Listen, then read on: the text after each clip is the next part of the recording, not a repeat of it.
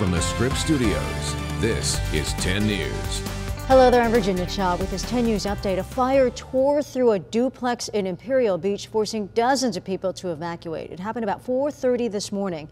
Firefighters say the initial call was about a propane tank on fire. When crews arrived, they saw flames shooting out of the roof of the apartment. Now, everybody did make it out safely. The day before Thanksgiving, the Red Cross is now helping the families that have been displaced by that fire.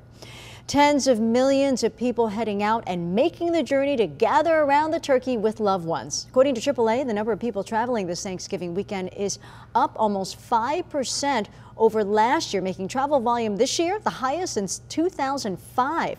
Now, if you are headed out, you'll be sharing the roads with more than 54 million other travelers.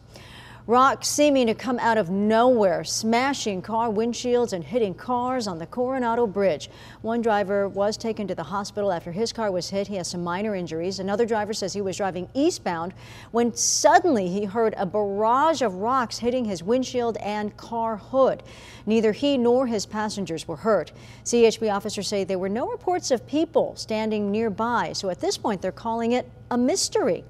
All right, time to check that Thanksgiving forecast. Megan. Oh boy, temperatures are going to be dropping tomorrow. Today, pretty mild, highs pretty close to normal. Mid to upper 60s at the coast, right around 70 inland, mid 50s in the mountains and 70s in the deserts. And we will see the best chance for showers arrive tomorrow morning, early in the morning. In fact, peak timing will be between about 3 a.m. and about 9-10 o'clock tomorrow morning, with only a slight chance for any showers lingering into the afternoon. We'll start to see some clearing skies, though it is going to be fairly cool and breezy for our Thanksgiving.